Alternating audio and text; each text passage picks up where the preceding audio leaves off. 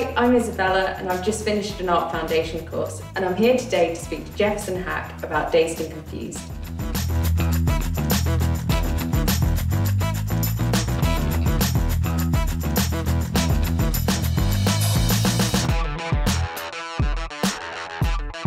My name is Jefferson Hack and I'm the editorial director of the Dazed group, which means I founded a magazine called Dazed and Confused 19 years ago, coming up to 20 soon. And yeah, I look after that and a couple of other magazines called Another and Another Man. What prompted you to create the magazine and actually go about doing it? I met this really inspirational guy called Rankin, who was a photography student, and we started working on the student newspaper together.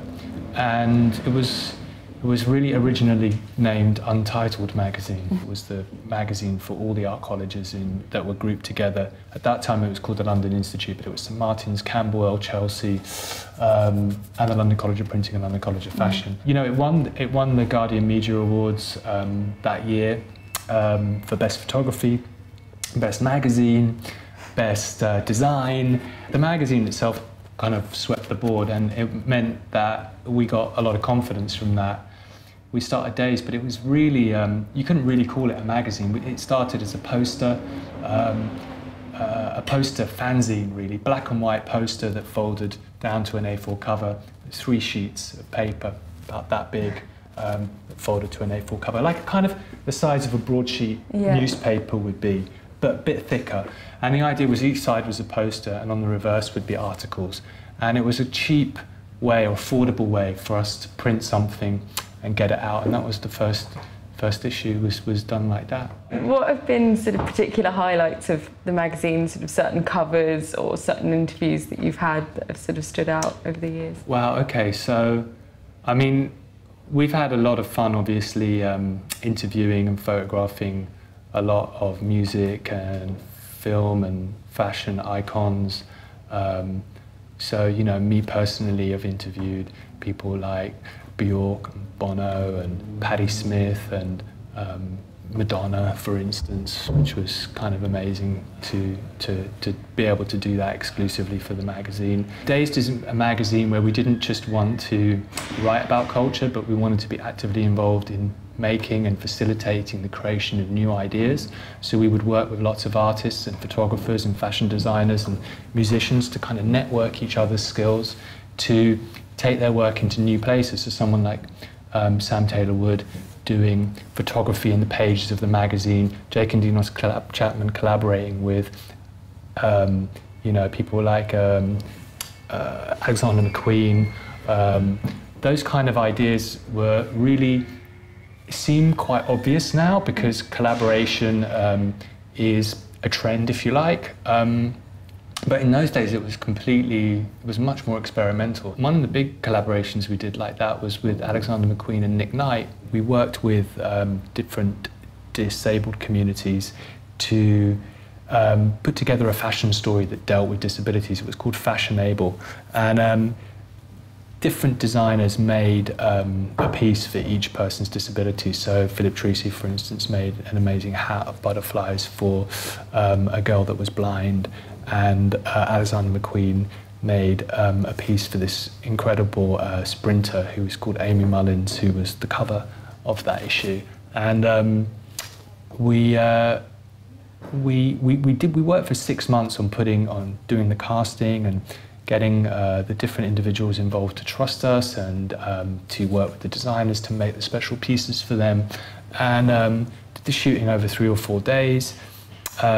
So it was a big project, but when we put it into the magazine we didn't really expect the reaction that we were going to get, which was incredibly positive but way beyond what we imagined. And you know, the cover and some of the inside stories were reproduced in national newspapers across, you know, from the Telegraph to the Times to others. It was debated on national TV. We got, you know, American, European press coverage on it. And I realized very quickly that, you know, I didn't want to be a high circulation magazine, but I wanted to be, you know, I realized that you could be very influential by, you know, having a foot and being still part of the avant-garde and still part of the underground, but being able to influence the mainstream by being original and and doing things which were surprising. And you know, that issue really proved that to me, and it's been part of the kind of language of Dazed Confused ever since.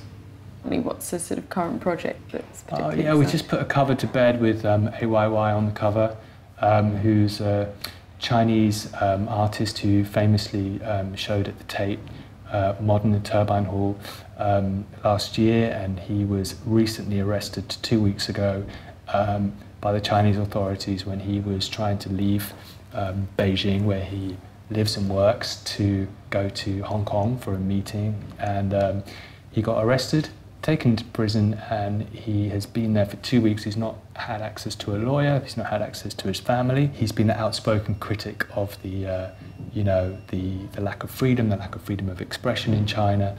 He's been a critic of the Chinese government. We have done a story on global activism, an issue on global activism, and he's the cover story. And obviously we hope very much that he gets released. That's the current project. With sort of the change of situation with iWowie, did you have to change the article and sort of where it was placed within the magazine, or sort of how? Yeah, how massively. It sort of I mean, we were in email discussion with him. I was in email discussion with him up until 2 days before he was arrested, and we were about to set up an interview with him. You know, and then obviously he disappeared. So it massively changed the story, and now, you know, the story is really one about putting as much pressure on the international community to campaign against the Chinese authorities to get him released. What advice would you give someone who wishes to pursue a career in writing or publishing? Read as many, read as much media, consume as much media as you can, because from other people's interviews and from, you know, understanding the media, you'll be able to formulate your voice and what you're going to add to that. To look around and see, you know, what local media, accessible places where you can get stories published, and very quickly that's the inroad to training and the rhythm that will happen. All right for online blogs or online magazines. For publishing, I would say go and talk to as many other publishers as you can if you want to publish, which means that if you're starting a fanzine, or you're starting a magazine, or you're starting an online venture, go and talk to other people who've done similar things that you want to do, and form, you know, an understanding of what they were up against, and try and learn from that. Again, you know, if you just create that vacuum, you will make more mistakes.